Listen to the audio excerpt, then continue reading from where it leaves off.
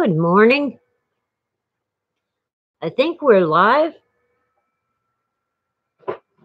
Here comes YouTube. Here comes Kitty Cat. Tora wants uh, to adventure in the great outdoors. But her boyfriend's out there. I use the term boyfriend lightly. I use gallons of hand lotion. My skin is so dry. That's a drawback here in the mountains. Our humidity is always low, but I use gallons of hand lotion down in Orange County, so not much difference. Anyway, um, we are live in beautiful downtown Crestline in the San Bernardino Mountains of Southern California's Inland Empire. Poor Oswald, lips more cracked than the surface of Mars. Yeah, my lips tend to start cracking and peeling, but I either use a lip balm or go ahead and smear the hand lotion on them. It helps. Wow. I don't know what it is. I've never been able to drink without getting the corners of my mouth wet, and it bugs me. Even if you can't see it, I can feel it. Oh, well, the title today is Spontaneous. I did look it up, but I forgot again because I've always thought of spontaneous as sudden. It isn't. Oh, it's giving me something to buy. I gotta do definition.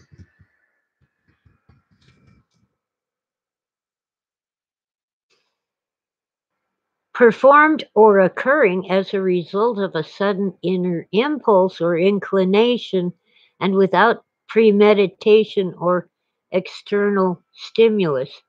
Yes, it starts suddenly, doesn't necessarily finish suddenly, but it appears to be without cause. Like my skin cancer, which used to extend from here all the way to here, is now a tiny little bump up here. They will call it spontaneous remission, but I know what happened. I noticed infection, pus oozing out of the cancer, and I decided that I would try topical antibiotics to reduce the infection. Well, the usual suspects didn't work. The various, like daubing it with the cotton ball soaked in household hydrogen peroxide. I even daubed it with a cotton ball soaked in rubbing alcohol. I tried the various creams that are antibiotic. And then I tried tincture of iodine. The little glass bottle with the glass rod inside the lid, and yeah, it kind of seemed to work, but it stings a lot because the tincture of iodine is dissolved in alcohol. I had the same problem with rubbing alcohol, aside from no real results on the infection.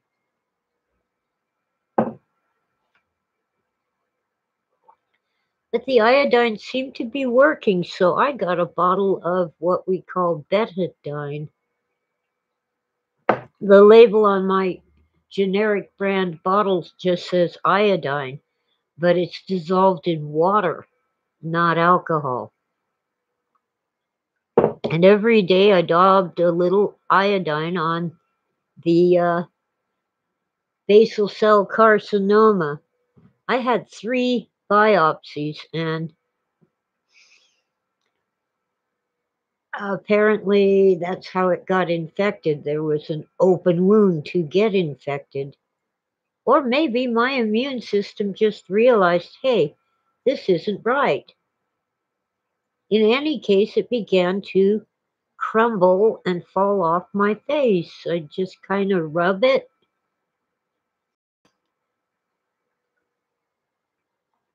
and it turned into something like a fine gravel that I could just wipe off with a damp wash rag.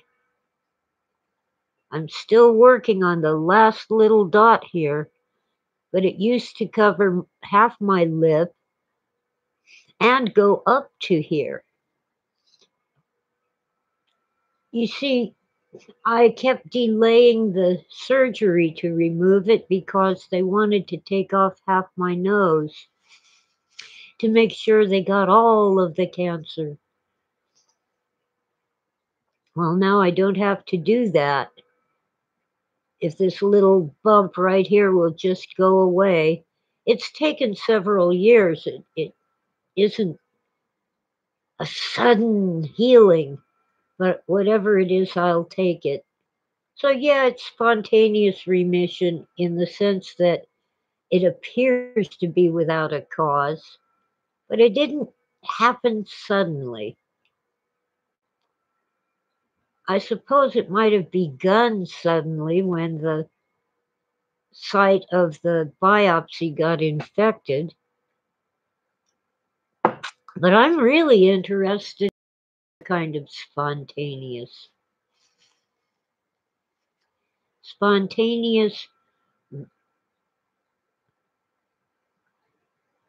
I forgot the word. Oh dear. Oh, here we go. My brain just fired another neuron. Spontaneous human combustion. I think I've stumbled upon a possible cause for at least some cases of spontaneous human combustion, where a human being suddenly catches fire and burns from the inside out. And it's usually just the torso that burns, not the arms, not the head, not the legs, just the torso, usually. And the legs and feet are almost never burned, especially from the knee down. And although in most cases people were found like that, some cases had witnesses who saw it happen. A person might be sitting in a chair watching television or walking outside in a thunderstorm.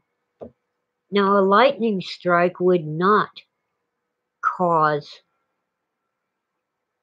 what we call spontaneous human combustion, suddenly and apparently without cause. However, there are other things to consider, and I was watching YouTube as usual, and there was a short clip about ozone, not smog, but the O3, pure oxygen, but in a radical state. It has 3 atoms in the molecule, whereas normal oxygen has 2. So you got O3 and O2. We uh, commonly breathe in O2 all the time. The ozone layer, the real ozone layer of our planet, the good ozone layer, is made primarily of O3, where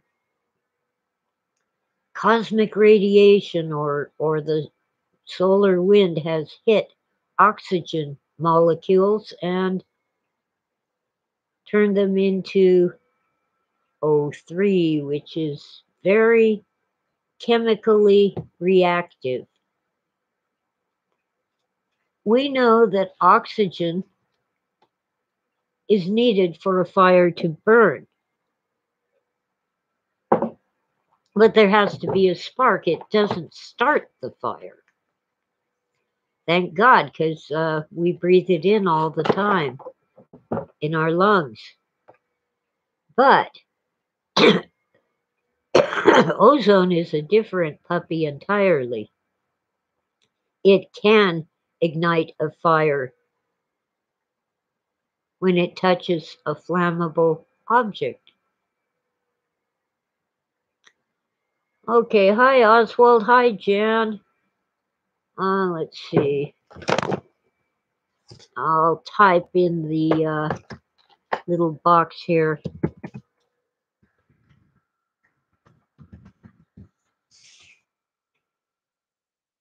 Okay. I didn't call you Jam for a minute. I thought I hit the M instead of the N. Okay. So we've got O3, ozone, the real ozone, not smog, can ignite a fire when it touches something flammable.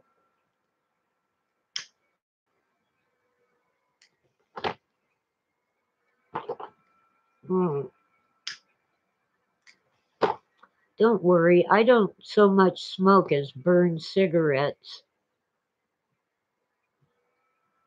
Mom always complained when I smoked, not because I was smoking, but because I was doing it wrong. I don't inhale right down into my lungs. Eugh, I just puff on them, which is bad enough. They are toxic. Anyway, oh, hi, Sandra. We missed half the lecture on ozone. O3, a very reactive oxygen molecule that is formed way up in our Earth's atmosphere. It's also formed in lightning strikes. It's also formed when electrical circuits short out. So you're sitting there watching TV, minding your own business, and all of a sudden there's a power surge or your TV goes on the fritz. It goes, boom, big old sparks flying everywhere from a short circuit. That makes ozone. Lightning strikes. That's why the air smells so different during a thunderstorm. If you're near the lightning strike, it makes ozone. Now imagine breathing in a large amount of ozone. Ozone, O3, oxygen molecules, can ignite a fire. And you just breathed it in, a big, huge, heavy dose of it. Poof! Your lungs are instantly fried. You're doomed, and you're going to die. And people are going to find your torso in ashes, but usually your arms, your head, and your legs untouched. That is one possible cause for spontaneous human combustion. There are cases where it would not fit, but there are plenty of cases where it would fit. Some guy's walking in a rainstorm and all of a sudden he's burning in the middle of a rainstorm and his whole torso burns and no one can put out the fire. Or a woman is sitting in a chair watching television and suddenly her family sees her whole torso burning and they can't put out the fire. That sounds like ozone to me. I wonder if any of these so called experts have ever investigated that possibility. I'd hate to see them try it on lab rats. That would be so cruel.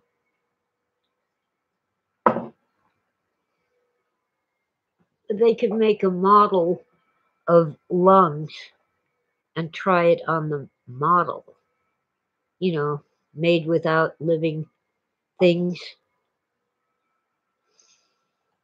Anyway, that's my thoughts on spontaneous, plus the spontaneous remission of my basal cell carcinoma.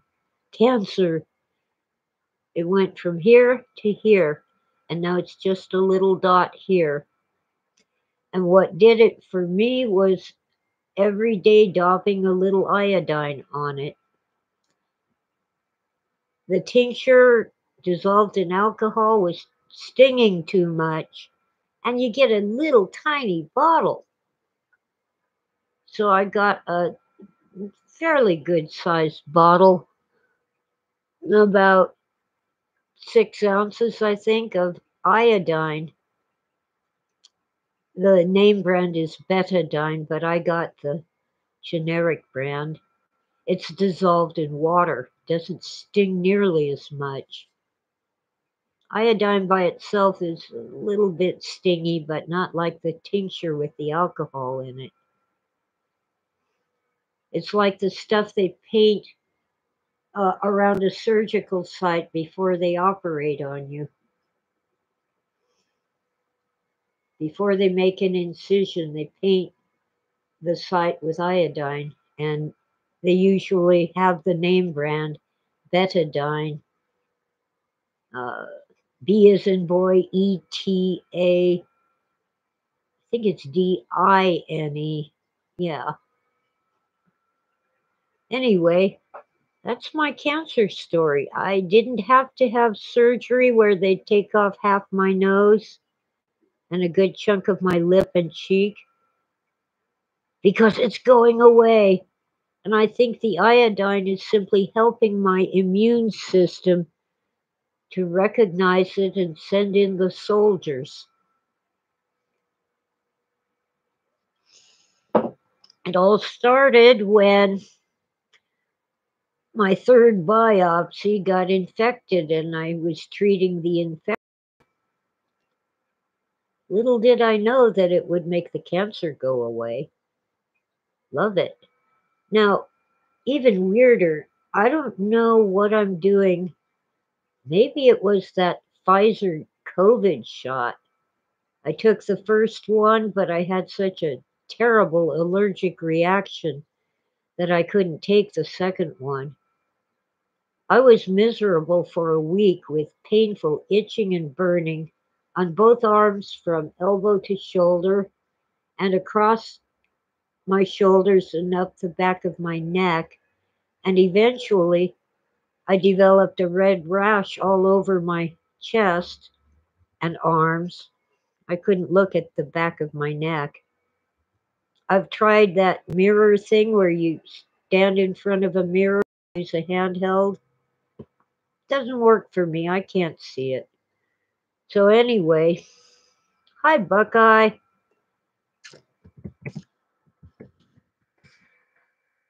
But maybe because of the nature of that vaccine, which is not a vaccine at all, it's mRNA. I know what that is. I studied pre med for crying out loud. But tell you, I'm almost 67, and it's been at least 10 years since I grew body hair. You know, legs and underarms. Yeah, I figured it was the change of life, menopause, and it just meant I didn't have to shave. Well, the other day my underarms were itching like crazy, so I went to just wipe them down with a cold, wet wash rag, and I looked and I felt I have hair in my underarms. First time in 10 years. Maybe it's because of that vaccine, that Pfizer shot. Maybe it's because of changes I've made in my diet and lifestyle. I don't know. But on the one hand, it's a sign that I'm a little more youthful. But on the other hand, I'm going to have to shave. I don't even have a razor. I haven't needed one. And there are other signs you might have noticed that my hair isn't as gray as before. Well, it is in the back, but I don't see that, so who cares? But it's turning more brown. It looks more brown in person than on the screen, but there's still gray in it. More brown hair now. So stay tuned for further updates.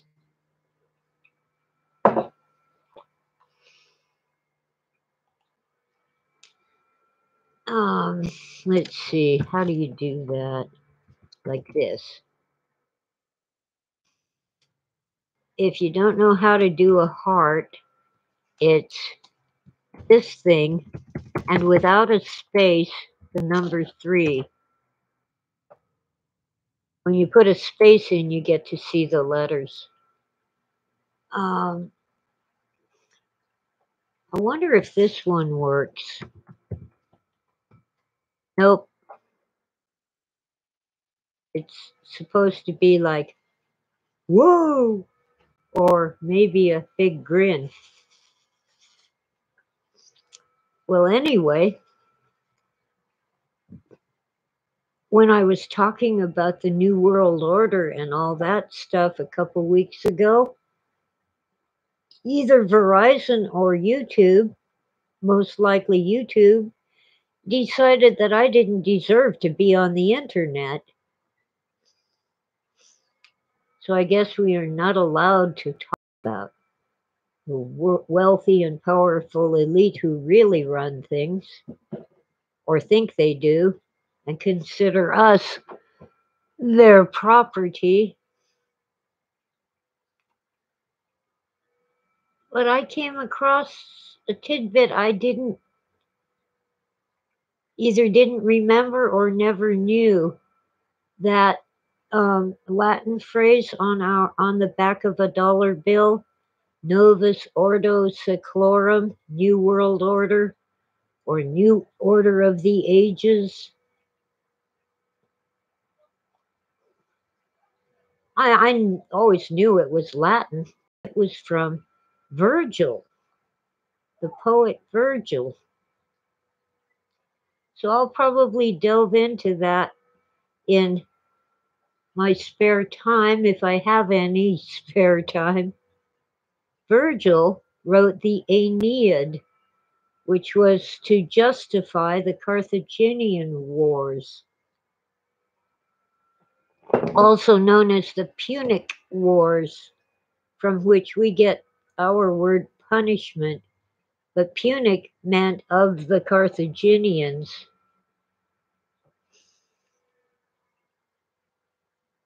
In the story of the Aeneid, Aeneas, a prince of Troy, has a torrid love affair with Dido, or Dido, the queen of Carthage. But then he abandons her and goes to Rome and founds a great republic. The city of Rome is already there, it has a king. And if I remember correctly, Aeneas marries the king's daughter, but he marries some Roman woman and ends up basically being king of Rome. Well, so the Carthaginians are really ticked off because poor Dido, being lovesick, throws herself off the walls of her castle and dies. suicide, so they attack Rome. And they have many naval battles. Now, Carthage was good at seafaring, and Rome really not. Rome didn't have much of a navy, but these skirmishes at sea were nothing compared to when Hannibal, a prince of Carthage, attacked Rome by land. You've probably heard all about how he crossed the Alps with elephants. Many of the elephants died, but they didn't all die, and the Roman legions were terrified of the elephants. See you later, Buckeye. Thanks for coming by. Can't. Uh, thanks for stopping in at Buckeye. Stoping? The word is stopping.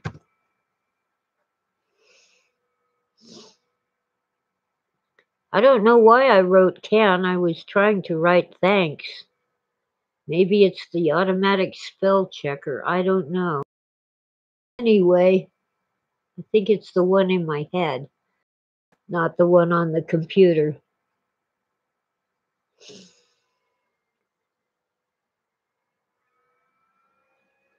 Yeah, I know all about sending documents in, Buckeye. They always want all the pages of my bank statements. So of course there's 4 pages and only the first page is relevant, but they just have to see all 4. And I don't get them in the mail, they're on the internet. I'm almost out of printer ink and I'm running low on paper, and these bozos want me to print stuff for them. They won't let me just email it to them. I hear a noise that needs checking. Hi, Tora. Did you need to go out? Should I open the door? Shall I?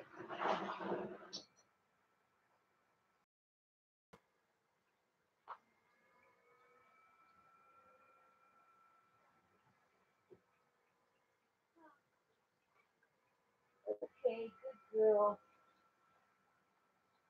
It's fine. It's the neighbors, not my yard. Okay, put that down. I fed Tora's boyfriend. This old tomcat apparently, but I don't think they feed him very well. He won't come in, and that's fine with me. I have 2 cats. I don't need another one. But when my cats are through with their breakfast, I let him eat what's left. And sometimes it's quite bountiful, because my cats are spoiled. Hand lotion, getting dry skin all over me. It's like dandruff, but it's on my arms. So anyway, Virgil wrote all about Aeneas and Dido and all that. And yeah, on the one hand, it's fiction, but on the other hand, I'll bet there's truth in it. Hannibal was finally defeated. I forget the name of the Roman general. Oh, it might have been Scipio. Africanus. Yeah, that sounds right. And after that, the Roman legions went to Carthage and not only killed each other, but also leveled all the buildings. Carthage never recovered. And that's North Africa, near the Straits of Gibraltar. I suppose it's Morocco today, but I'm not sure. Okay, where is Carthage today?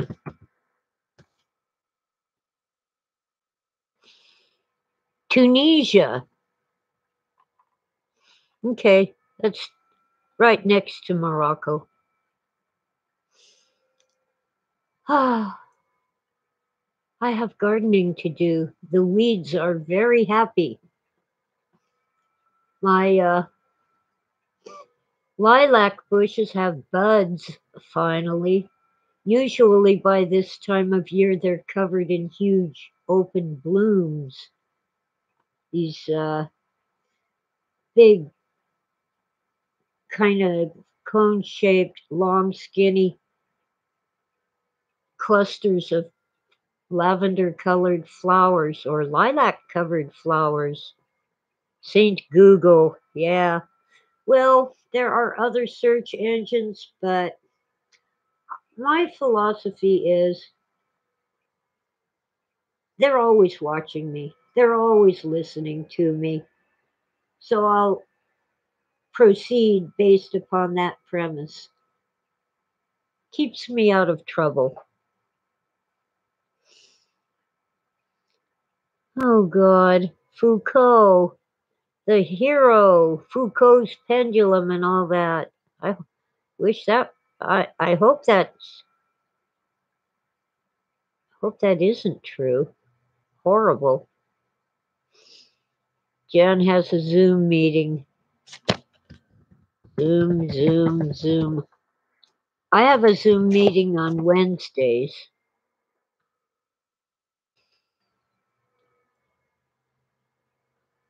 I kind of like Zoom and kind of don't like it.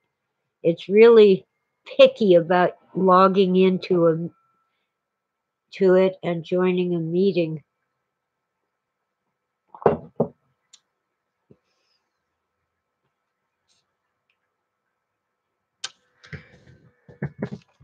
Let's see. I'm trying to type. I can't stay as long as usual anyway. Anyway, that little tidbit about Virgil writing Novus Ordo Seclorum and being quoted on the back of our dollar bill came from YouTube, of course, of Professor N.T. Wright, Wright with a W, an Anglican bishop and professor at the is it called? No, it's got to be university, whatever, St. Andrew in Scotland, and an author of many books.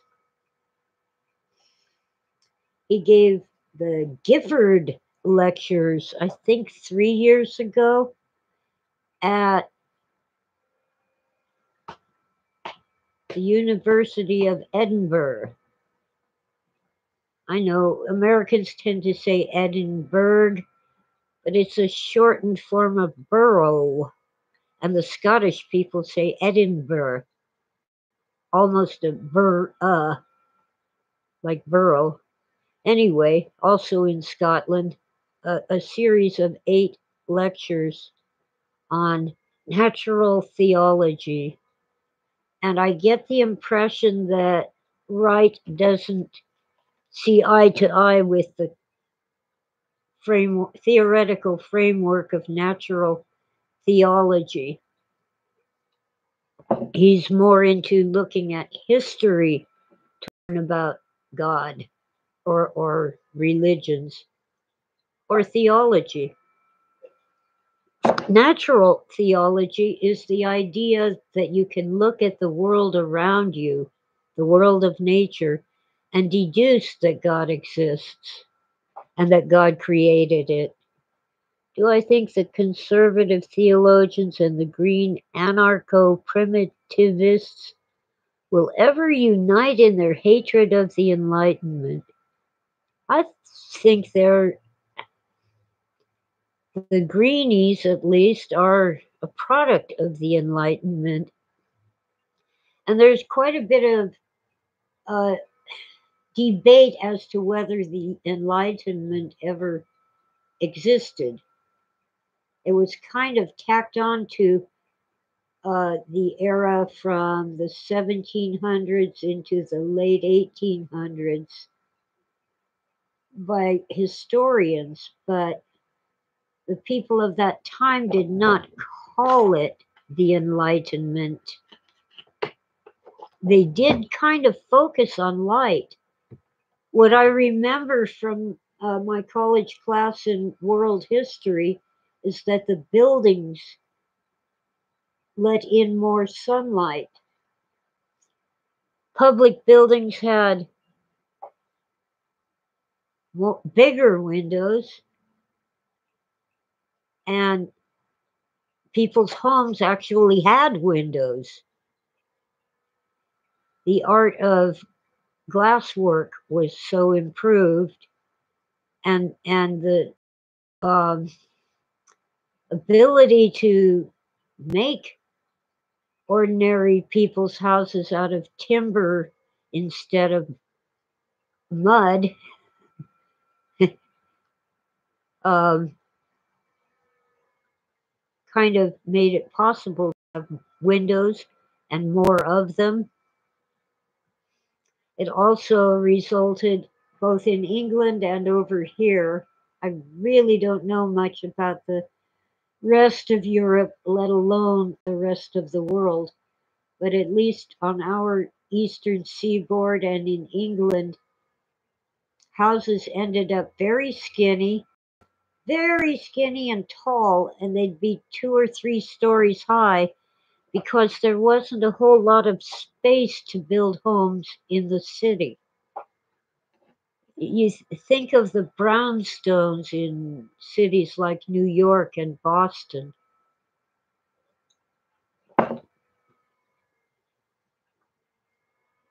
If you ever watched All in the Family with Archie Bunker, the houses on his street are like that. They actually share common walls. There isn't even a space between homes. Anyway, that's what I remember about the Enlightenment was that both public and private buildings let in more sunlight. But as to the rise of science, and which actually began with at least as far back as Copernicus, with a nice exclamation point for Galileo, 1600s. All of a sudden, we rose out of the dark ages and became these enlightened, scientific people. Horsepucky.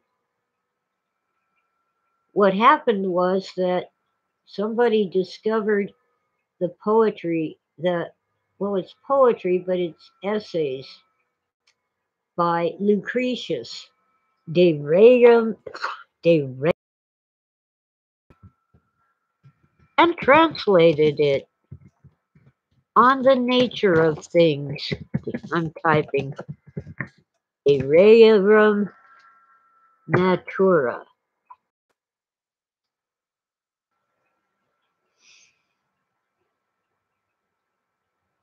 And Lucretius was kind of a Gnostic. He was the source for many Gnostic theologies. I'm going to get Lucretius's dates because I don't remember. You see, when I write a book, I'm writing things down so I don't have to remember them. Okay, he was born 94 BC in Pompeii. That's that coastal town in Italy that got buried by a volcano. Anyway, Lucretius was inspired by Democritus, the theory of atoms. And Okay. Who translated the, oh gosh. What's his name?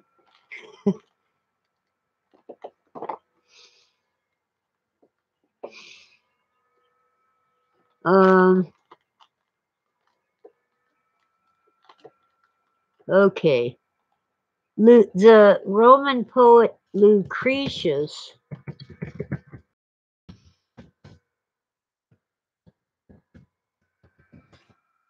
I think I'm spelling that right, came up with the idea of clinamen because he read Epicurus, and Epicurus got the idea from Democritus, and Democritus had a teacher, but I don't remember his name. Anyway, Lucretius championed the idea that the universe was formed when utter chaos or perfect order, take your pick, they're the same thing, everything's the same, was disrupted by one little atom that veered off course and touched another atom. And from that, we get, of course, evolution. Evolution of the universe with all the stars and planets and galaxies and asteroids and comets. Crispin, I think you're right.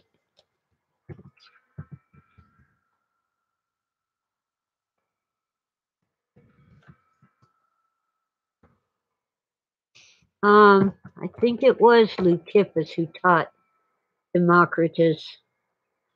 Anyway, so the whole universe evolved through pure random chance when one little atom veered off course and made something different from everything else. So the universe was basically either a sheet of white typing paper or a sheet of black construction paper. Take your pick. There was nothing to observe and nobody to observe it. Well,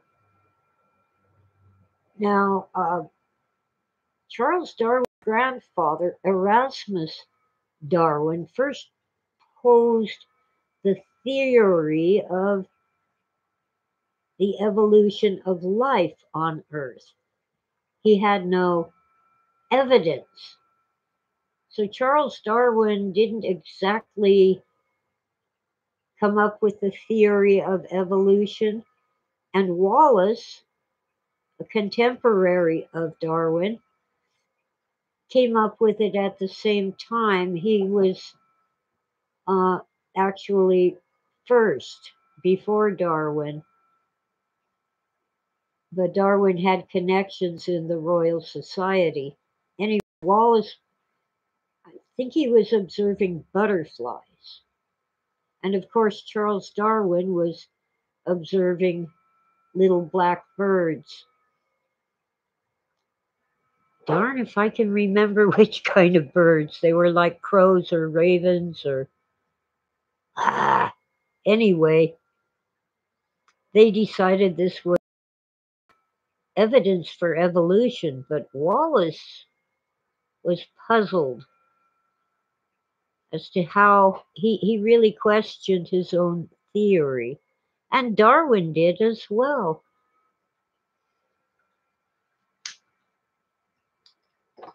Wallace's problem was that if only the fittest survive, that isn't happening. I mean, every population would be come down to just one, the fittest. You'd have uh, one cat, one dog, one bird, at least only one species of each family of animals. That isn't happening.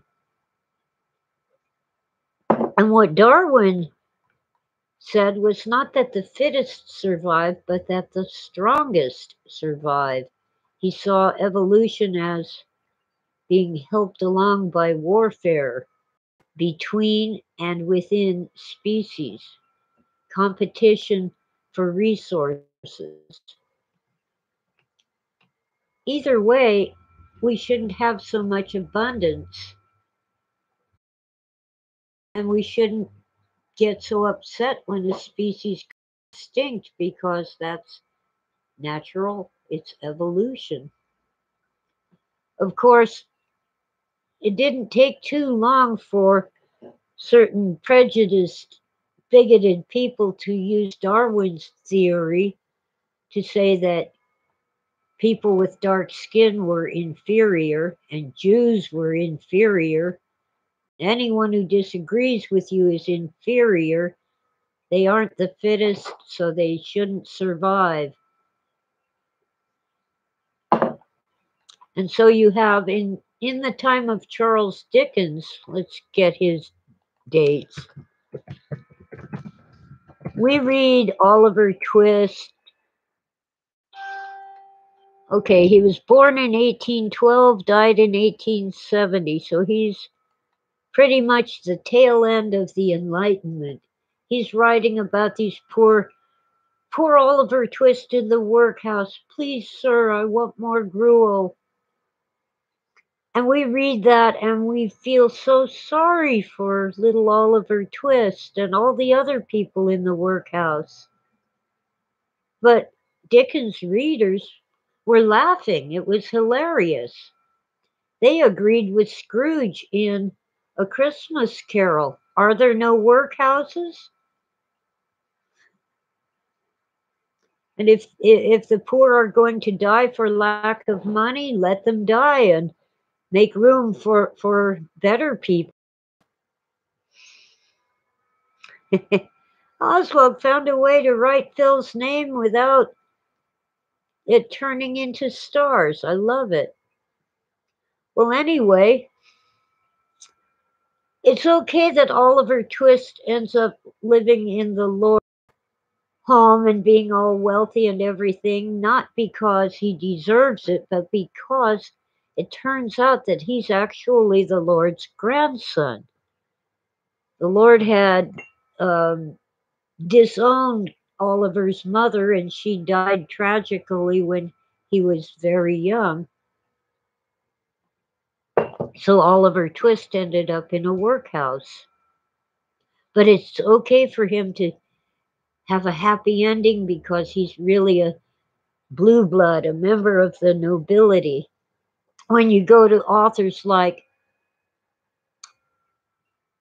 Jack London, in the literary form we call naturalism, it's more obvious. People of lower classes, even if they achieve some success and even a little wealth, they always come to a bad end because they are not the fittest. And the guy who's trying to build a fire in the snow freezes to death. Nobody rescues him, and he fails to build a fire because that's just natural. Hence, naturalism. And Philip K. Dick didn't see it that way. He wanted to help anyone who was in need.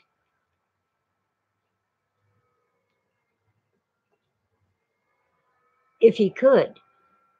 He didn't want the lower classes to come to a bad end just because their DNA is supposedly not as good as the upper classes. Now, in America, we don't have dukes and earls and kings and princesses and all that, but we really do. We just don't call them that. My water's almost empty. I'll be right back. Ah, ah.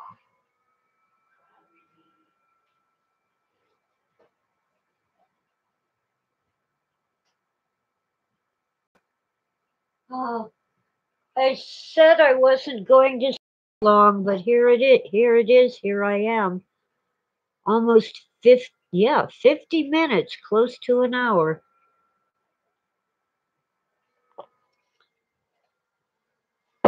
Panpsychism. Well, but hi, Vegan. Phil was fascinated by the experiments with plants. Some guy would go in and beat up a plant while another plant was nearby, and then he'd leave the room.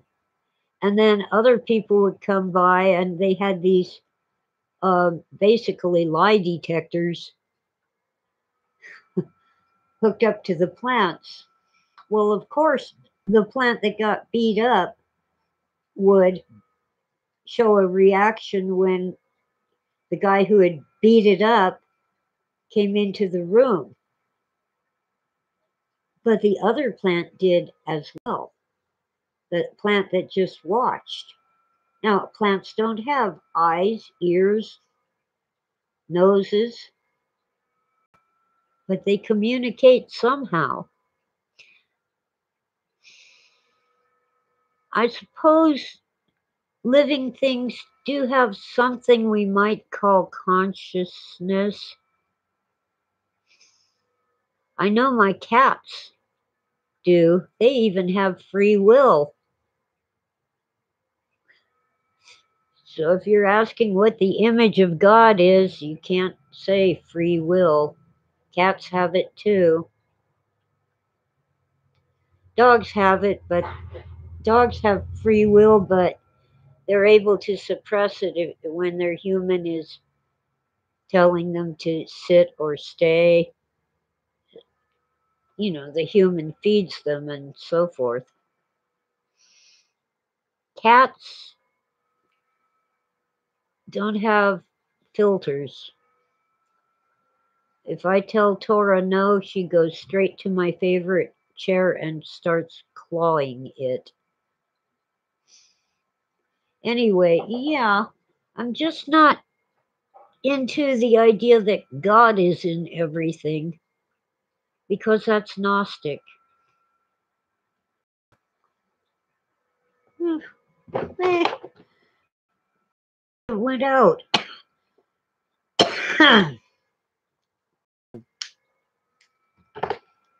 There. Anyway, I do drink a lot of water. I need a lot of water. Okay, a message is held for review. I don't see anything wrong with it. Maybe slit is a bad word? I don't know. I think the double slit experiment, Howard says, shows we change reality by observation. Well, that goes back to Lucretius et al. The universe did not exist when it was perfectly orderly because it could not be observed.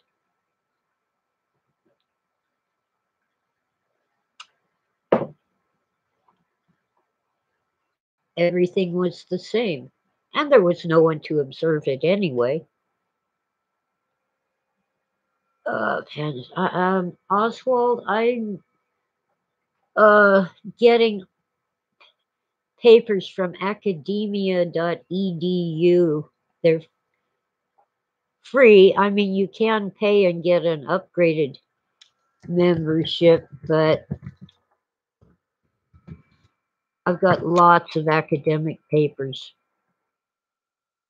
Now, if you wrote a paper that you want to send me, that's different.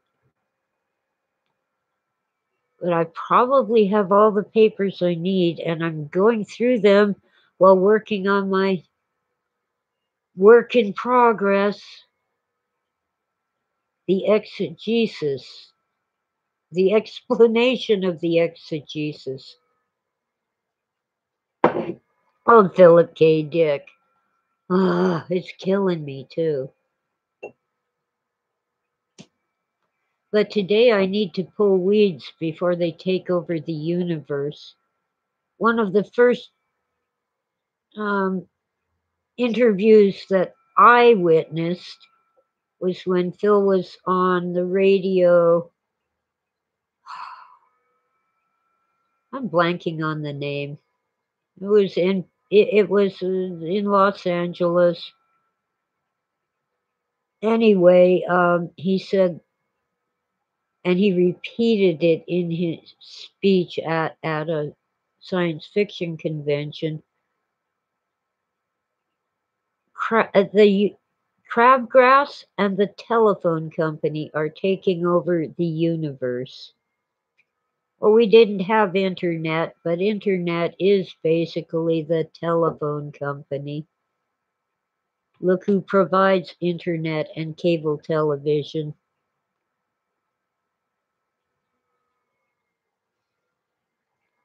Oh, okay, Oswald. One more paper won't hurt me.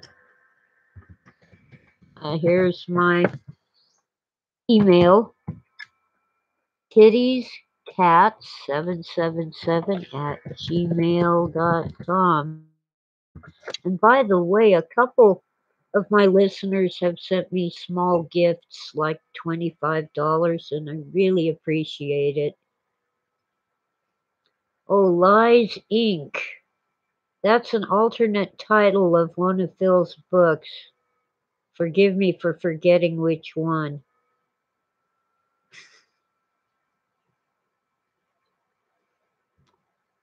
Okay, let me see. LIES. Good old Google is my friend. Ah, the unteleported man. Yeah, the unteleported man had to fit as half of an ace double.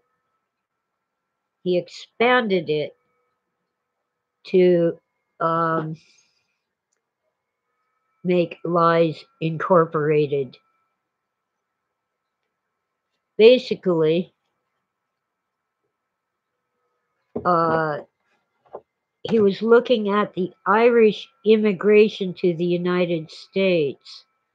They had a terrible famine, the potato famine, and thousands of Irish were told, okay, you can get on the boat, we'll take you to the United States for free. But when you get there, you'll be a slave. Ralph Winter. Okay, I gotta type. Hi, Crispin. Hi, Ralph. So, the unteleported man is about this. Things are really bad on the Earth, but there's this planet orbiting Proxima, which, by the way, astronomers think that there might be a habitable planet orbiting Proxima Centauri.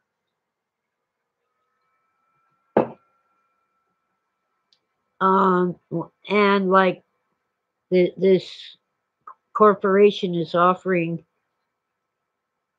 to take you by kind of a Star Trek teleporter to the wonderful colony on Proxima. But when people get there, they find out that they're slaves. Good afternoon, Ralph.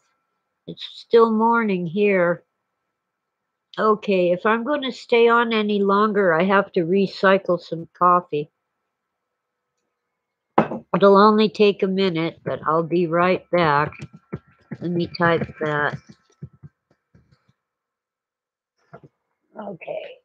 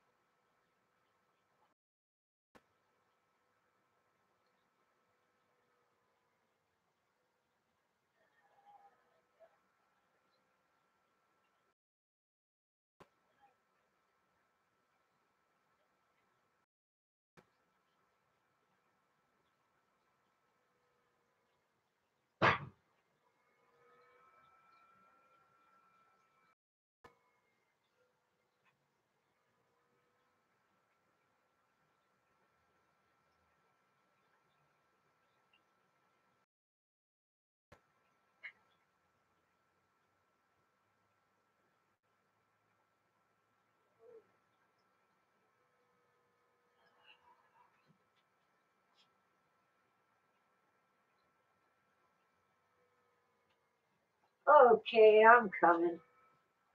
Ah, ah, ah, I'm back.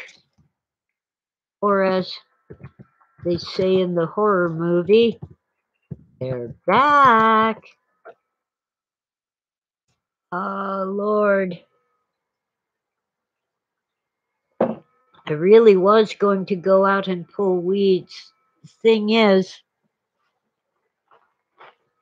I've tried getting down on my knees to pull weeds, and my hip hasn't healed that well just yet. So it doesn't like it, and it lets me know. So I got a little stool to sit on, but even 5 minutes of pulling weeds, and I have to take a break. So I've got some of these tools, garden tools, where you stand up and either hack it or twist it. I've got a couple different things, and they get the weeds started, but I still have to bend down and pull them out. I'm very soon I'm going to have to resort to a weed whacker. The thing is, the weeds come back really fast when they're just whacked and you don't pull out their roots. So I guess crabgrass telephone company are taking over the universe. Okay. Um wow. I need to sort through all my books again. Last year I had them sorted out. Books to keep, books to sell, books to donate, books that were given to me by the authors, whether they were signed or not. Um, they're all mixed again. When my book is not in the bookshelf, it's because it does not belong in the bookshelf. It belongs in the box or bag where I put it, or it belongs sitting on top of my desk, not put into some random empty spot in a bookshelf. Yes, I'm ornery. Also, I had some put aside for a little free library. You just put up a place out front where people can walk up to it and take a book, leave a book.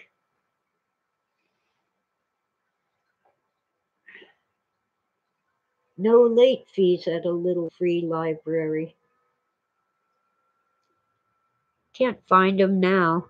How many books do I have? Well, I was down to 2,000, but I think I'm back up to 3,000 books. I can't resist a good yard sale.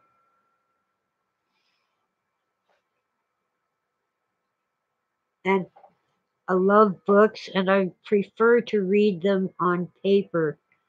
The electronic books really strain my eyes.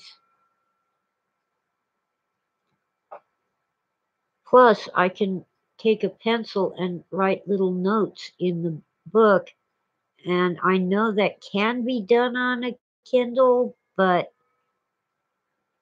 I'm not that tech savvy. And besides, computerized devices tend to do anything but what I tell them to do. Even when I'm just playing solitaire, I'll touch the card I want to move, nothing happens. But when I pull my hand away, it just kind of wafts over some other card, and that one plays when I did not want it to. Anyway, I love books.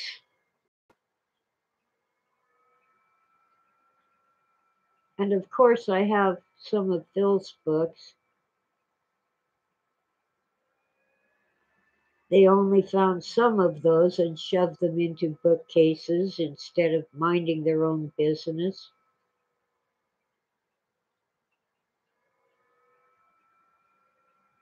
I had them out because I was referring to them, reading them for quotes and context in the book I'm writing. They did not belong in the bookcase because they had to go back into the box of my very special collection of Philip K. Dick's books.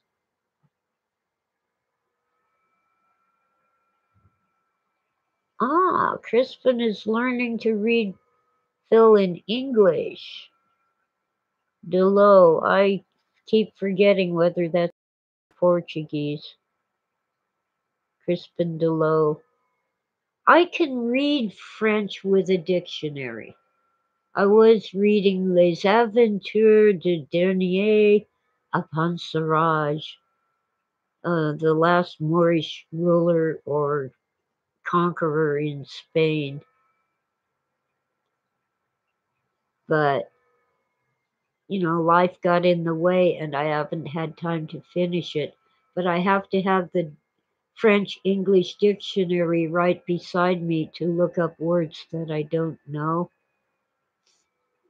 And I've lost most of my German vocabulary, so even though I was once fluent and able to just read it, now I need the Langenscheid's dictionary.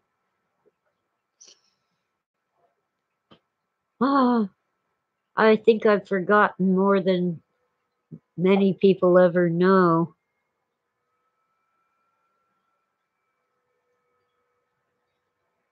You posted an amazing PKD book that you think I've never heard of?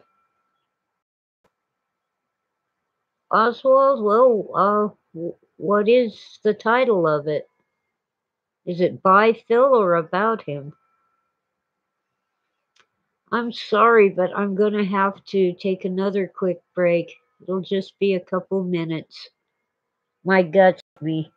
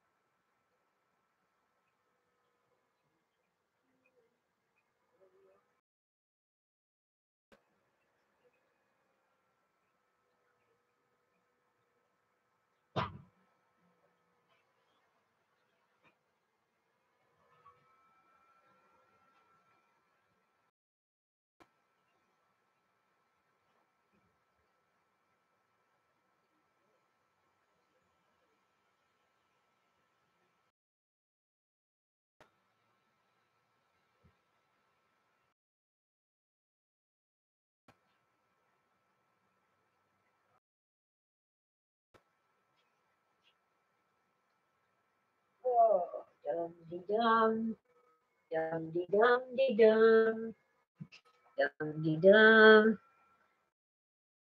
Saying hip, but it's really the top of my femur, the big leg bone that goes from the knee to the hip. It's killing me. It's been 8 months.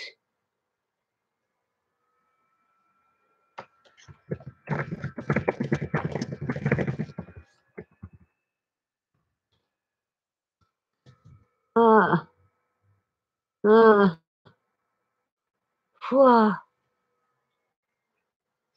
Okay, I guess I have to open Facebook to see what Oswald posted.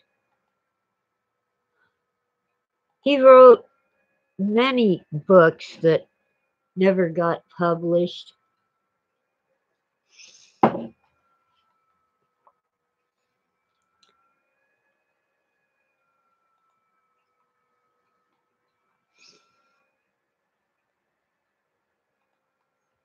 Okay, let's see.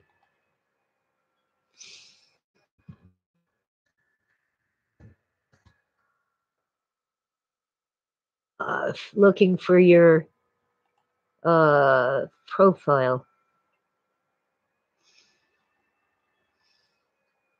I see a YouTube video from the 1st of April. That's, by the way, April Fool's Day.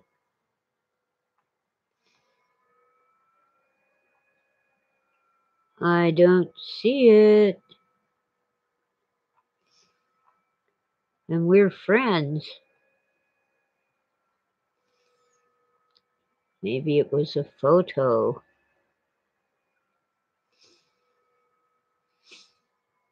Nope. Well, Oswald, it ain't showing up. Unless it's the prehistoric nice guy. But that's from April 1st. This is from August. That's from August. I'm not seeing it.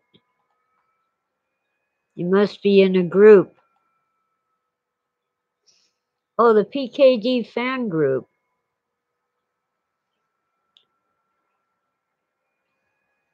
Huh. Yeah, they got mummies.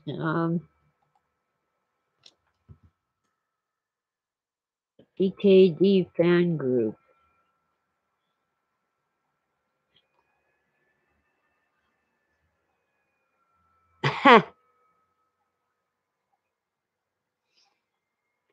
Well, the Mars thing, I'm not going to read that aloud because it has bad words. And YouTube doesn't like bad words.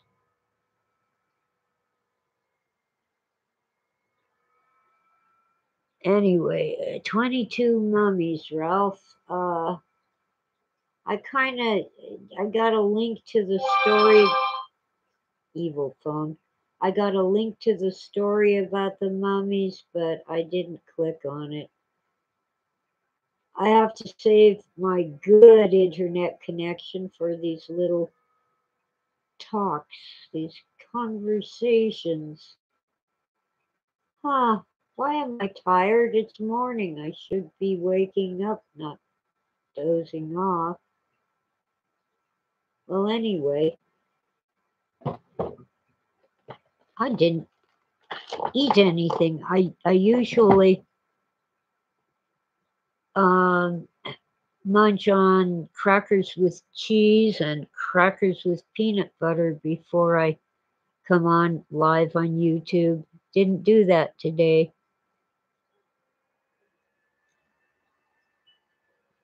Ah, wow. Sheesh.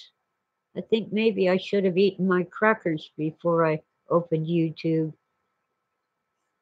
Got a cigarette out, but I don't want it, so I won't light it.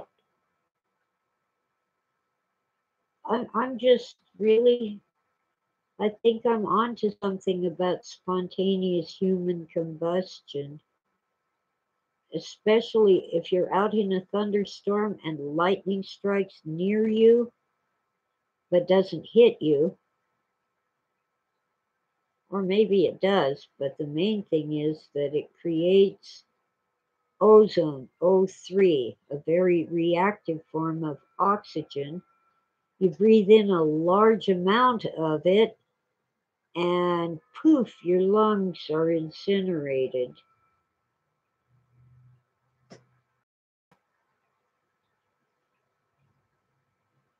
Thank God regular oxygen, O2, doesn't do that. But I'll bet that's one of the causes of spontaneous human combustion. I'm not sure I like having the desk here where I moved it when it comes to videos. Maybe if I put up the curtain that Tora tore down, don't you just love cats?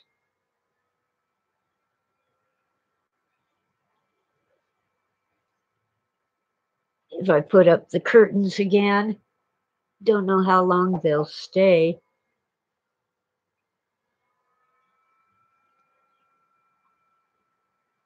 Oh, wow. See you, Crispin. I gotta go too. So, um, uh, I'm going to get going and pull. Well, first I'll eat something, and then I'll pull weeds and stuff like that. Oh, and I have some laundry to hang out on the line. I don't have a clothes dryer, and I like the clothesline better anyway. Mm. Well, okay, there. Hi, glad you all came by, and it's been great to have a conversation. Maybe someday I'll have the bucks to set up a show where you can call in and talk. But for now, the chat room is really great. You guys are intelligent and informed, and I always enjoy talking to you, which is why I stayed on much longer than I had planned. I guess the weeds will still be there tomorrow, right? See ya.